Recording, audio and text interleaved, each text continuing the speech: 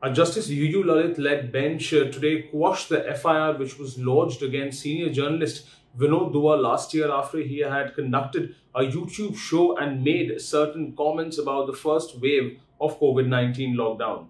The court has noted that statements expressing disapproval of the functions of the government or the work done by them in no way can attract the charge of sedition. The court has also held that Vinod Dua cannot be held liable to be spreading false information or rumors. However, an additional prayer was made by Vinod Dua seeking to form a committee so that journalists with more than 10 years of experience in the field does not face such FIRs. However, the request for such a committee has not been approved by the Supreme Court since it's purely in the legislative domain. The court has ruled that the statements made by Dua were nothing but an appraisal of the situation which was prevailing at that point of time, and that indeed migrants were on the road traveling from their places of work to their native places when Dua made those statements, and it was not Dua who incited the crowds to leave their workplace.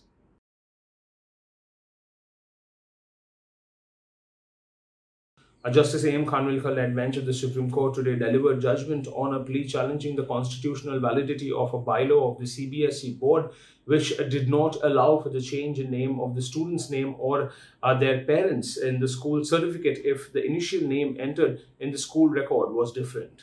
The court has today ruled that the right to control one's identity has to remain with the same individual. The court stated that CBSE, which deals with the maintenance of educational standards, cannot arrogate to itself the power to impact identity of students who enroll with it.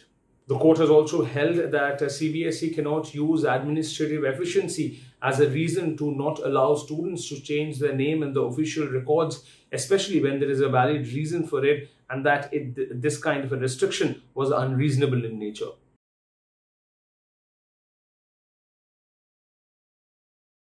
Attorney General for India K.K. Venugopal today informed a Justice A.M. Khanwilkar-led bench of the Supreme Court that the central government has taken a decision to cancel the CBSE exams. ICSE also informed the court that following the central government's decision, ICSE too has cancelled the examination. However, Attorney General for India sought a 2 weeks' time to place on record the objective criteria to be determining the marks of these particular candidates. Now, ICSE too has been given 2 weeks' time to file an affidavit in the court. When Advocate Mamta Sharma impressed upon a new petition that has been filed in the Supreme Court by Anugha Srivastava Sahai, in which it has been pleaded that all state governments in the country should be directed to cancel the offline state or NIOS examination in line with the CBSE directive, the court said and asked the petitioners to be patient, and that first the court will peruse over the reply given by the CBSE as to what is the objective criterion, and it is after that that it will venture into the question of cancelling the state board examinations.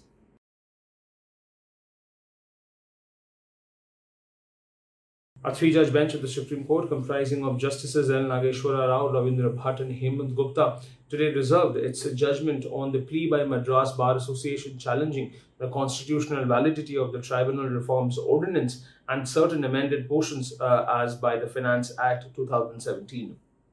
Well, today was the day 2 of the hearing, and after Justice Hemant Gupta sought to know from the Attorney General for India K.K. Venugopal that why did the retrospective effect of Section 184 Clause 11 of the Finance Act 2017 overrule the Supreme Court's judgments, which was delivered in the period of 2017 to 2020. The Attorney General replied that he was very sorry to say, but that there may be innumerable orders passed by their lordships. However, the Parliament can enact a law if it sees that there is public interest in it. However, Justice Rao sought to impress upon the Attorney General that the judiciary indeed has the power to strike down a statute or a law if it violates the basic structure of the Constitution. Justice L. Nageshwar Rao also wondered that what will be the order of the day if the Union of India, which is only a litigant in a case, has an order which is against it and seeks to overturn it by a legislation.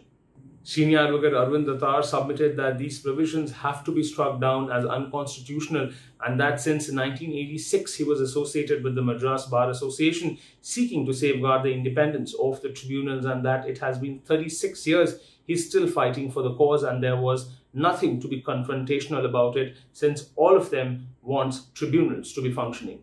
The court reserved its judgment today. However, it has not heard any of the intervention applications, and the court made it clear that it will be delivering the judgment only on the aspect of the constitutionality of the provisions of the Ordinance and Finance Act 2017. Well, that's all from Supreme Court today. Do stay tuned with Supreme Court today tomorrow as well. And don't forget to like and share baranbench.com.